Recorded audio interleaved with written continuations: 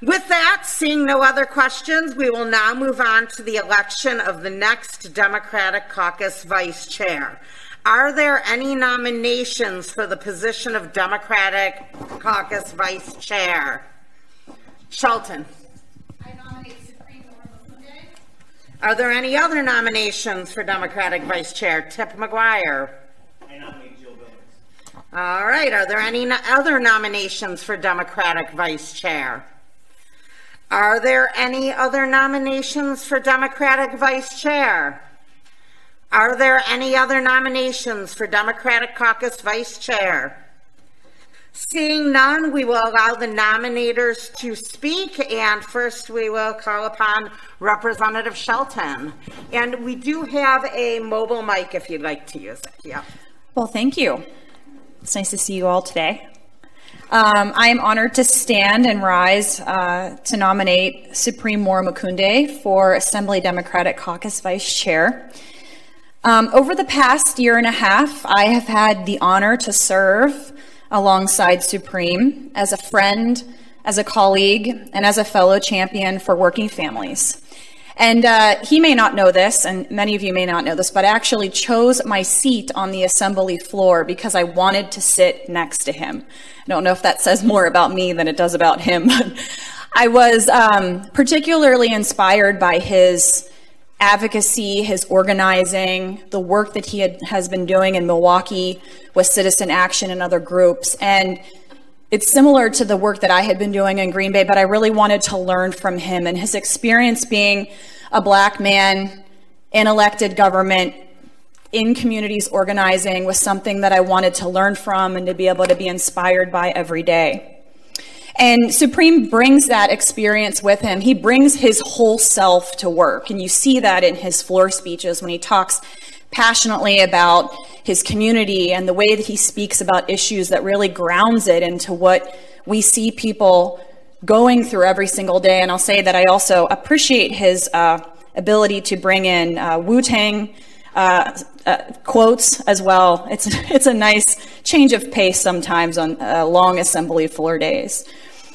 What I also have noticed with Supreme sitting next to him on the assembly floor is that he brings, when he brings his full self, he's also incredibly present and organized on the floor. And on those days when you're a freshman and there's 100 bills and you're wondering which way is up and down, Supreme has a very clear set of organizational tools in front of him. He always knows exactly what's going on, and he's always present in his seat and helping others and answering questions.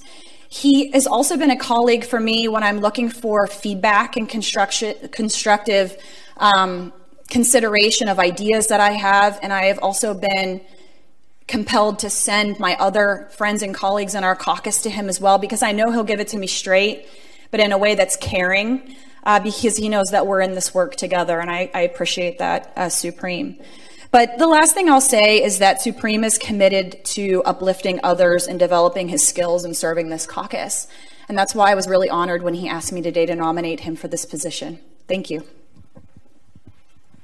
We will allow the candidates to speak, and so now I will call upon Representative Omokunde.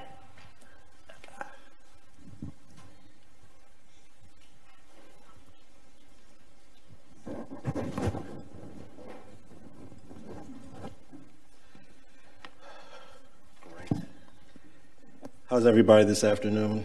Good.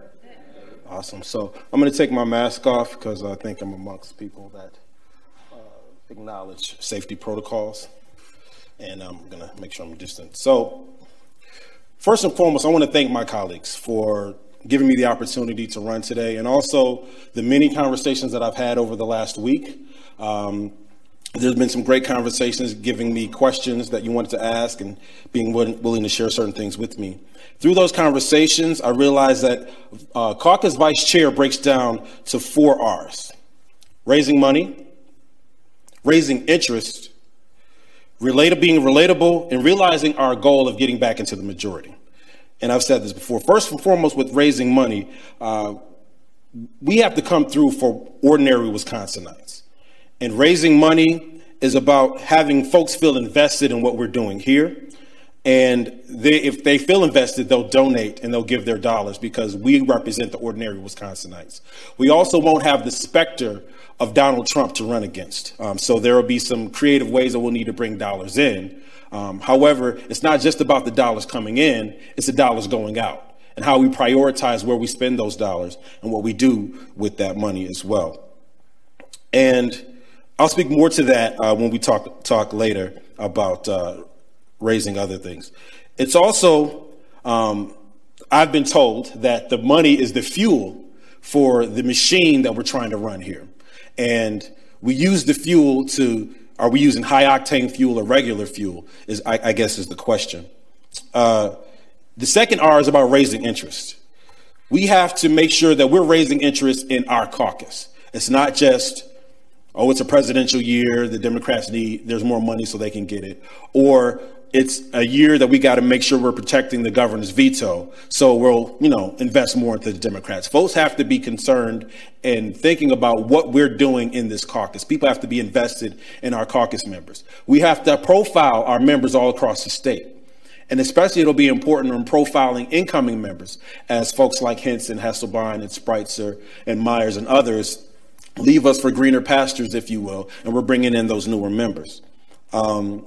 It's also about making sure that we're expanding our caucus, not just in numbers, but in diversity and in diversity of thought, in diversity of background, and diversity of interests, et cetera.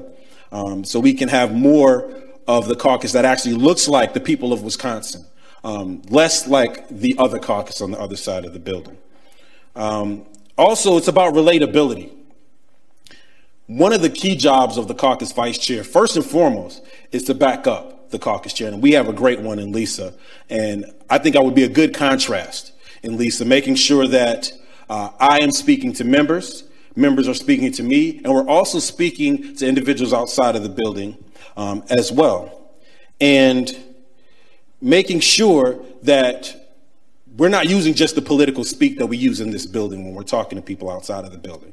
Making sure that we're communicating effectively and folks know that we know what we're doing, that we're working in this building.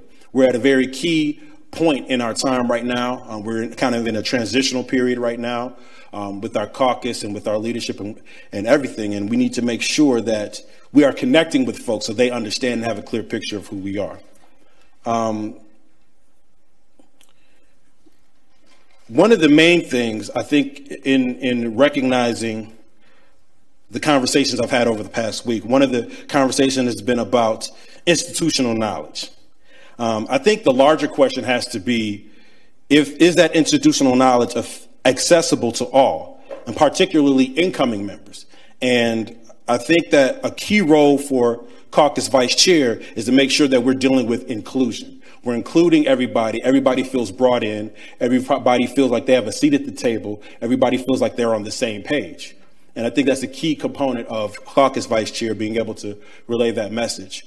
Also, I think it's really important that when we talk about realizing our goal of getting back into the majority, that we talk about Milwaukee. And Milwaukee is still our greatest opportunity to expand our caucus. Making sure that are we speaking everyday average Milwaukeeans? Are we making sure that we're intentional about how we speak about Milwaukee in this building? I know the other side of the aisle likes to lambast and use coded language to speak about Milwaukee. However, we have to make sure that we're speaking in a way that uplifts our largest state and our economic engine, because they want to continue a vicious cycle of lambasting and talking about Milwaukee in a way and talking about people in a way. We have to kind of create a virtuous cycle that says we need to be speaking about members, speaking about places in our city, and uplifting them. So before I sit down, I want to say that it's really important. And I think that my candidacy and my service as the caucus vice chair is really about me being an outgoing freshman now and an incoming sophomore in the new term. It's about being that bridge. And everybody needs a bridge. We've had debates about bridges going from here to there. Everybody needs a bridge. And being the bridge between kind of incoming members trying to come and be a part of this caucus, and then outgoing members replacing those outgoing members or connecting to our leadership, connecting to our institutional knowledge, connecting to those who have been here a while and who can be that bridge between those two groups of individuals. So thank you for hearing my words today, and hopefully I can earn your support. Thanks.